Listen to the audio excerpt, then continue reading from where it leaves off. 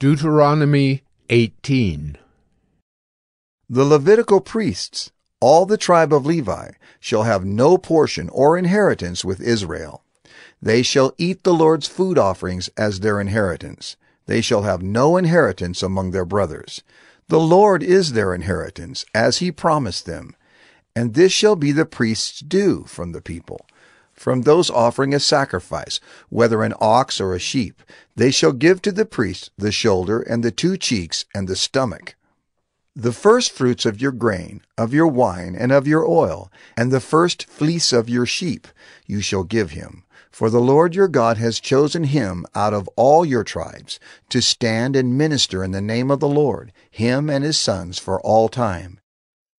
And if a Levite comes from any of your towns out of all Israel where he lives, and he may come when he desires, to the place that the Lord will choose, and ministers in the name of the Lord his God, like all his fellow Levites who stand to minister there before the Lord, then he may have equal portions to eat, besides what he receives from the sale of his patrimony.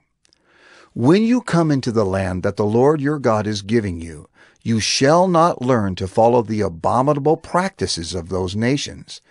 There shall not be found among you anyone who burns his son or his daughter as an offering, anyone who practices divination or tells fortunes or interprets omens or a sorcerer or a charmer or a medium or a necromancer or one who inquires of the dead.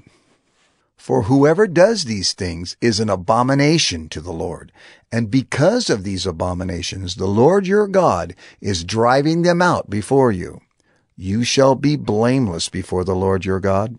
For these nations, which you are about to dispossess, listen to fortune tellers and to diviners. But as for you, the Lord your God has not allowed you to do this. The Lord your God will raise up for you a prophet like me from among you, from your brothers. It is to him you shall listen, just as you desired of the Lord your God at Horeb, on the day of the assembly, when you said, "Let me not hear again the voice of the Lord my God, or see this great fire any more, lest I die." And the Lord said to me, "They are right in what they have spoken.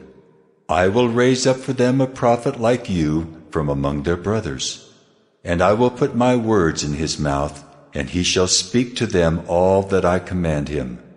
And whoever will not listen to my words that he shall speak in my name, I myself will require it of him.